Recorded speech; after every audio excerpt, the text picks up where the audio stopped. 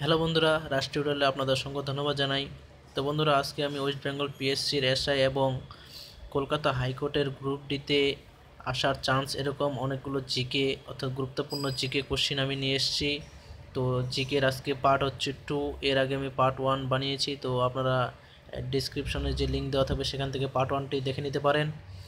তো বন্ধুরা, আগে বলে রাখি, যারা এখনও পর্যন্ত কলকাতা হাইকোর্টের গ্রুপ বিতে অ্যাপ্লাই করেননি তো আপনারা অবশ্যই অ্যাপ্লাই করে নেবেন। আমি এটিরও লিঙ্ক দিয়ে দেব, তো আপনারা সেখান থেকে গিয়ে অ্যাপ্লাইটি করে দেবেন।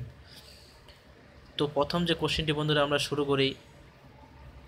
প্রথম কোশ্চেনটি হচ্ছে, চামড়া পুড়ে গেলে বরফ গলা ঠান্ডা জল দেওয়া হয় কেন? অর্থাৎ প্রথম যে কোশ্চেনটি, অর্থাৎ চামড়া পুড়ে যাওয়ার সময় যে বরফ গলা ঠান্ডা জল দিই তার কারণ কি? তো প্রথম এখানে অনেকগুলো অপশান আছে। প্রথম এ অপশানটিতে আছে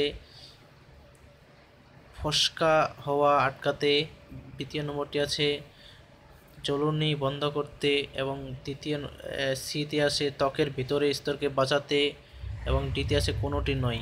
তো এখানে উত্তর কোনটি হবে বন্ধুরা? এখানে যে উত্তরটি হবে সেটি হলো ত্বকের ভিতরের যে অংশটি সেটিকে বাঁচাতেই আমরা যে পুড়ে গেলে তার মধ্যে ঠান্ডা বরফ গলা জল দিয়ে থাকি। তো নেক্সট কোশ্চেনটি বন্ধুরা দেখে নিই। এটাও সেরকমের রিলেটেড কোশ্চেন, চামড়ার বেশিরভাগ অংশ পুড়ে গেলে মানুষ মারা যায় কেন? তো এগুলো কোশ্চেন বন্ধুরা খুবই আসে থাকে।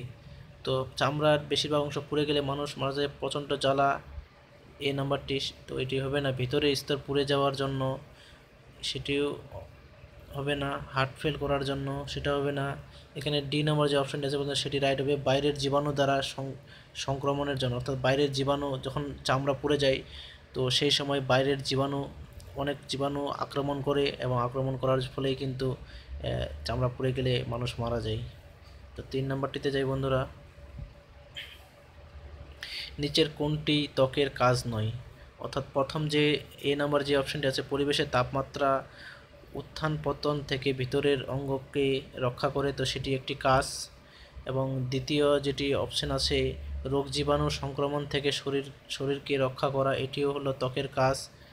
এবং তৃতীয় নম্বর যেটি আছে বন্ধুরা, অতিরিক্ত জল বেরিয়ে যাওয়া থেকে দেহকে রক্ষা করা, এটাও কিন্তু একটা কাজ। তো এখানে অপশান হবে ডি, অর্থাৎ এটি হবে এখানে উত্তর। তো বাকিগুলো কিন্তু হবে না, অপশান ডিটা বের কোনোটি নয়। তো তারপরে বন্ধুরা 4 নম্বরটি দেখি, নিচের কোন স্তরটি ত্বকে থাকে না? অর্থাৎ ত্বকের 3টি স্তর থাকে। আমি আগে বলে রাখি যে ত্বকের থাকে 3টি স্তর। প্রথম যে স্তরটি, উপরের স্তরটি, সেটিকে বলা হয় এপিডার্মিস, এবং তারপরটি হচ্ছে ডার্মিস, এবং সবচেয়ে যে নিচেরটি সেটি হলো হাইপোডার্মিস। অর্থাৎ এখানে তাহলে যেখানে আছে হাইপারডার্মিস, তো এটা কোনো স্তর নয়। স্তর হচ্ছে এপিডার্মিস, ডার্মিস এবং হাইপোডার্মিস। তো তারপরে কোশ্চেনটিতে যাই বন্ধুরা, মানব শরীরের সবচেয়ে বড় অঙ্গ কোনটি? অর্থাৎ মানব শরীরের যে সবচেয়ে বড় অঙ্গ সেটি আপনারা অবশ্যই অনেকে জানেন, সেটি হলো ত্বক। তারপরে 6 নম্বরটি দেখি, ত্বকে থাকা মেলানিন হলো একটি, তো ত্বকের মধ্যে যে মেলানিন আছে সেটি হলো একটি রঞ্জক পদার্থ। তারপরে যাই 7 নম্বর কোশ্চেনটি যেটি আছে বন্ধুরা, মেলানিন কিভাবে শরীরে ইউভি রশ্মির প্রবেশে বাধা দেয়? অর্থাৎ আলট্রা ভায়োলেট রশ্মিকে যে প্রবেশে বাধা দেয়, তো কিভাবে দেয়? তো সেটি হচ্ছে শোষণ করার ফলে, অর্থাৎ এই রশ্মিকে শোষণ করে নেয় এবং তার মাধ্যমেই কিন্তু বাধা দিয়ে থাকে। তো পরবর্তী কোশ্চেন বন্ধুরা, ত্বকে সেতি অর্থাৎ সাদা দাগ হওয়ার কারণ কি? ত্বকে যে সাদা দাগ হয় তার কারণ হচ্ছে মেলানোসাইট কোষের মৃত্যু। অর্থাৎ যে মেলানোসাইট কোষ থাকে সেগুলো যদি মৃত্যু হয়ে যায় বা মরে যায়, সেক্ষেত্রে কিন্তু ত্বকে সাদা দাগ দেখা যাবে। তারপরে 9 নম্বর কোশ্চেনটি, আমাদের শরীর থেকে ঘাম নির্গত হয় প্রথম যে অপশানটি আছে পরিবেশের উষ্ণতা বৃদ্ধি পেলেই, দ্বিতীয় নম্বরটি আছে শরীরের উষ্ণতা বৃদ্ধি পেলেই, এবং সি নম্বরটি যেটি আছে সেটি হলো আবেগ তাড়িত হয়ে পড়লে। অর্থাৎ 3টি কিন্তু এখানে রাইট উত্তর হবে। অর্থাৎ সেক্ষেত্রে এখানে উল্লেখিত সবকটিরই কারণেই কিন্তু শরীরের ঘাম নির্গত হয়ে থাকে। তো পরবর্তীটি দেখি 10 নম্বরটি, ঘর্মগ্রন্থি ত্বকের কোন স্তরে থাকে? অর্থাৎ যে ঘর্মগ্রন্থি যার মাধ্যমে ঘাম নিঃসৃত হয় সেটি ত্বকের কোন স্তরে থাকে? তো কর্মগ্রন্থি থাকে সেটি ডার্মিস স্তরে, অর্থাৎ মাঝখানের যে স্তর আছে সেখানে কিন্তু কর্মগ্রন্থি থাকে। তারপরে 11 নম্বরটি, শরীরের ভিতর থেকে বাইরের দিকে ত্বকের 3টি স্তরের ক্রম হলো, অর্থাৎ এখানে বন্ধুরা আমি আগে বলছি যে এপিডার্মিস, ডার্মিস এবং হাইপোডার্মিস, তো সেক্ষেত্রে উল্টা দিক থেকে যেহেতু বলছে যে ভিতর থেকে, তো এখানে অপশন হবে ডি, হাইপোডার্মিস, ডার্মিস এবং এপিডার্মিস। তারপরে 12 নম্বরটি, ঘাম নিষ্কাশনের ফলে নিচের কোন কাজটি হয় তা চিহ্নিত করুন, অর্থাৎ ঘাম নিষ্কাশনের ফলে নিচের কি কাজ হয়। তো প্রথম যে কাজটি আছে 1 নম্বরে, সেটি শরীরের তাপমাত্রা নিয়ন্ত্রিত হয়, তো এটি হয়ে থাকে অবশ্যই। এবং 2 নম্বর যেটি আছে, কিছু বজ্র পদার্থ নিষ্কাশিত হয়, তো এটিও একটি অপশন রাইট। CO2 নির্গত হয়, তো এটি কোনো মতে হবে না, কারণ CO2 নির্গত হয় নিঃশ্বাসের ফলে, মানে শ্বাসকার্যের ফলে, তো এখানে 1 আর 2টি রাইট হবে, সেক্ষেত্রে হবে বি অপশনটি, 1 ও 2। তারপরে 13 নম্বরে, চুলের উপাদান কোনটি, অর্থাৎ চুলে যে উপাদানগুলি থাকে তা এগুলির মধ্যে কোনটি, তো সেটি হবে প্রোটিন, চুলের উপাদান হলো প্রোটিন। 14 নম্বরটি, নিচে তথ্য দুটি পড়ুন। তো চুল ত্বকের ডার্মিস স্তর থেকে উৎপন্ন হয়, 1 নম্বর। 2 নম্বরে, ত্বকের বাইরের অংশে চুলকে মেডুলা বলে। তো এখানে বন্ধুরা শুধু 1 নম্বরটি কিন্তু সঠিক হবে। এর আগে আমরা এই কোশ্চেনটি আলোচনা করলাম যে চুল যে উৎপন্ন হয় সেটি হচ্ছে ডার্মিস তথ্য থেকে, বা ডার্মিস মাঝখানের যে স্তর আছে ত্বকের, সেখান থেকে কিন্তু চুল উৎপন্ন হয়ে থাকে, তো সেক্ষেত্রে এই নাম্বারটি কিন্তু এখানে উত্তর, বি নাম্বারটি কিন্তু ভুল দেওয়া আছে। তারপরে যে কোশ্চেনটি আছে বন্ধুরা 15 নম্বর, পাকা চুলে কি থাকে না, কি কারণে চুল পাকে যায়, তো প্রোটিন থাকে না এই কারণে, বা মেলানিন থাকে না এই কারণে, তো এখানে অপশান হবে মেলানিনের কারণে কিন্তু চুল পেকে যায়। মেলানিনের যদি অভাব দেখা যায় সেক্ষেত্রে চুল পেকে যাবে। তো 16 নম্বরে যাই, নিচের কোনটির উপাদান আলাদা, গন্ডারের খড়গ, হরিণের শিং, আমাদের মাথার চুল, তো এখানে হবে এ অপশান, গন্ডারের খড়গ। হরিণের শিং এবং আমাদের মাথার চুল কিন্তু একই ধরনের উপাদান। 17 নম্বরে যাই বন্ধুরা, তো নিচের কোন উক্তিটি সঠিক নয়, অর্থাৎ যে এখানে উক্তিগুলো দেওয়া আছে সেগুলির মধ্যে কোনটি সঠিক নয়। বিড়ালের গোঁফ জ্ঞানেন্দ্রিয় হিসেবে কাজ করে, লোম ত্বকের উপরে আঘাতকে প্রতিহত করে, তো এটা আমরা তো জানি। লোম এবং সজারু কাটার একই পদার্থ দিয়ে তৈরি, তো এক্ষেত্রে 3টি কিন্তু ঠিকই অপশন আছে, তো সেক্ষেত্রে উত্তর হবে অপশান ডি, কোনোটি নয়।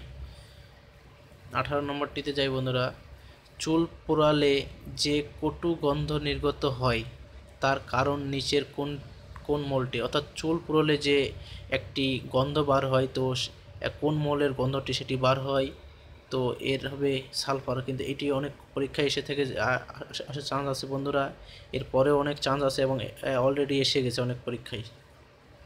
19 নম্বরে যাই, নিচের কোনটির উপাদান ক্যারাটিন প্রোটিন নয়, অর্থাৎ এগুলির মধ্যে কোনটির উপাদান ক্যারাটিন প্রোটিন নয়, তো সেটি হবে গন্ডারের খড়গ।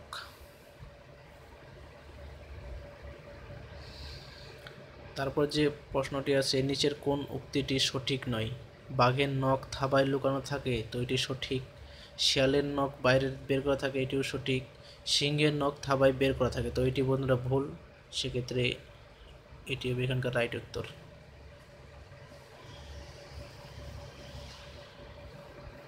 নিচের কোন উপসর্গটি রক্তাল্পতার লক্ষণ নয়, অর্থাৎ নখগুলি ফেটে যাওয়া, নখগুলি ফ্যাকাশে হয়ে যাওয়া, নখ কালো হওয়া, এটা এর কোনো লক্ষণ না, নখ কালো হতেই পারে, এটা রক্তাল্পতার কোনো লক্ষণ না। তারপরেরটাতে যাই বন্ধুরা, প্রতি হাতে কবজি থেকে 5 আঙ্গুলে মোট হাড়ের সংখ্যা কত, অর্থাৎ প্রত্যেকটি হাতে আলাদা আলাদা করে, একটি হাতে কবজি থেকে 5 আঙ্গুল পর্যন্ত মোট হাড়ের সংখ্যা কত, তো সেটি হবে 27টি। এটি খুব আসার চান্স আছে বন্ধুরা। তারপরে শরীরের সবচেয়ে লম্বা হাড়ের নাম হলো, তো শরীরের যে সবচেয়ে যেটি লম্বা হাড় সেটি হলো ফিমার, ফিমার হলো সবচেয়ে বড় লম্বা হাড়। এবং সবচেয়ে এখানে তারপরে কোশ্চেনটি আছে যে শরীরের সবচেয়ে ছোট হাড় হলো স্টেপিস। তো সবচেয়ে ছোট হাড় হলো স্টেপিস এবং সবচেয়ে বড় হলো ফিমার। তো এইগুলো আসার খুব চান্স আছে, তো আপনারা একটু দেখে নেবেন। 25 নম্বরটিতে আছে কনুই থেকে কবজির আগে পর্যন্ত হাড়ের সংখ্যা কত? তো কনুই থেকে কবজির আগে পর্যন্ত হাড়ের সংখ্যা হলো 2টি। তারপরে কোশ্চেনটি বন্ধুরা, কানের শক্ত অংশ হলো, তো কানে যে শক্ত অংশটি আছে তাকে কি বলা হয়? সেটিকে বলা হয় ক্যাটিলেজ। 27 নম্বরটিতে যাই, নিচের কোন অস্থির আকৃতি মাছের কানকোর মতো? অর্থাৎ মাছের কানকোর মতো কোন?